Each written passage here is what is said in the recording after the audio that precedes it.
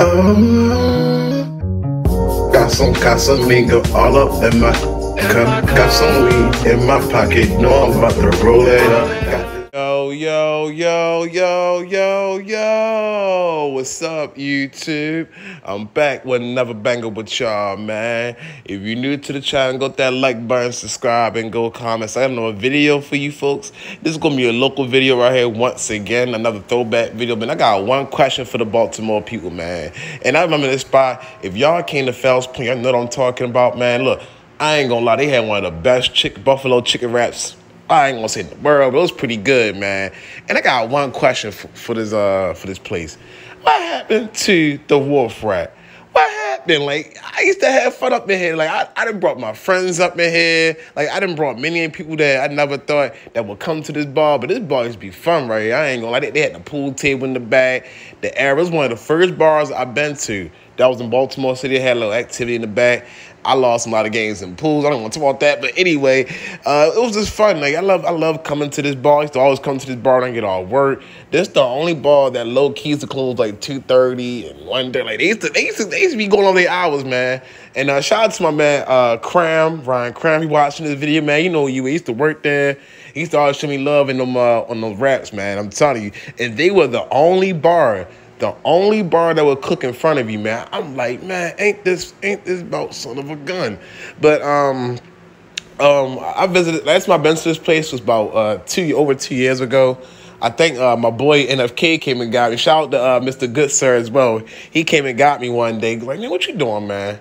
I ain't doing that. This man pulled up. That's when he had the Mercury truck. So that was a little while ago. But anyway, he pulled up. He came and got me.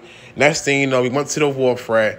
And, like, that's the last time I've been in there. I got me a nice orange crush and a strong bowl and that buffalo chicken wrap. That was so good.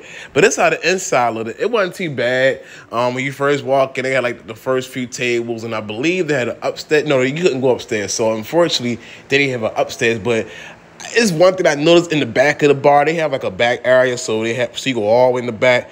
It's like another big section. In this case, man, want to rent a section or hall or anything. They ran like for a party, and they had like another, so it was like 2 bars in one. I never seen 2 bars in one floor before. So yeah, it was just across each other. The bathrooms on the other side. Like you go on the other side, you make a right when you first walk in those doors right there. You see the bathroom right there on the side. And bathrooms was pretty awesome. It was pretty graffiti, filled with a lot of artistic poetry pictures, whatever. But I love how the bathrooms look, and also when you sit in the can, say like when you sit in the can, or like when you I'm sorry, not sit in the can. Say like when you in the back playing pool. The caves were also like the the caves like the chair. You put the little soft spot on the chair. But it was, I just had so many memories in here, man. There's so many memories in the Wharf rat. Now, unfortunately, the Wharf rat closed down in later year 2021. Like I said, I tried to visit here one time, like just on the walkthrough. I'm trying to visit here, and next thing you know, they was closed. I'm like, what in the hell?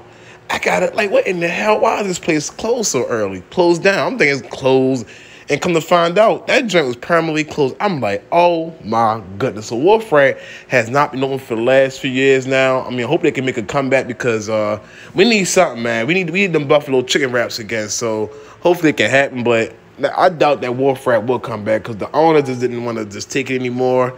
You know, he said, screw with it, the hell with it, I'm done. Because a lot of people, stop throwing the towel so early with all these restaurants. Man, y'all let these restaurants and bars go too soon. But anyway, we have a new guy that's going to take over, Mr. John. He's a former Baltimore chef. I think his name's John Chatlin. He's a former he's one of the best Baltimore chefs in the world. I got to check him out more. He's going to be taking over. He bought the franchise. This was upward for $900,000. This one even $1 million purchase. So the Wharf rat no longer a Wharf rat. It be like a chicken and champagne type of restaurant. We gonna see, man.